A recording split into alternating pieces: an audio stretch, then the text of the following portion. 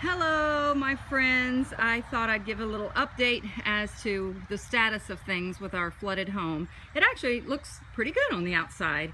We did have pressure washing done, but the inside, oh, I'll walk through real quickly. But here's the good news.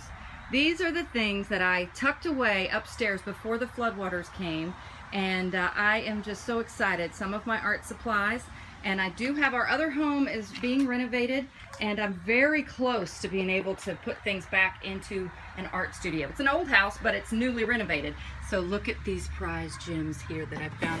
Yay! There's my precious little pastels again. I'm so excited. I need more greens. I actually have more greens in another box. But anyway, this is just so exciting for me. So there is a rainbow after the storm and the rain.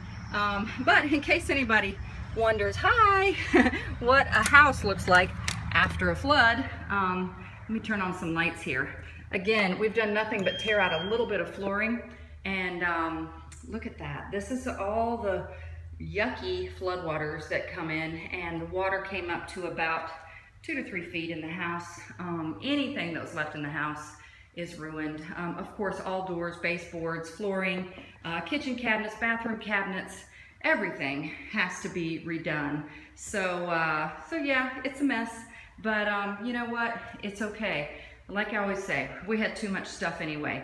But it's a beautiful home when it's restored. Oh, we're not a Chili's restaurant. We had that in our garage.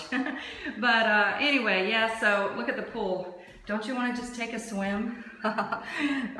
So we're gonna slowly get things back together here, and it's going to be better than it looked before when we get it renovated. So this was the former Monet Cafe, and of course everything's moved out. I am gonna steal those track lights to put in my new studio, but this is the little upstairs area I had where I just urgently and very quickly put everything that I could up there to save it. I've got all of my artwork is up there too. But anyway, so these few little pastels that I rescued today are going to the future Monet Cafe, and I am just feeling all of your love and your prayers, and I can't wait to get painting again soon. But until then, you guys are blessing me with your beautiful works and your beautiful hearts. Wow, you guys are so helpful for each other.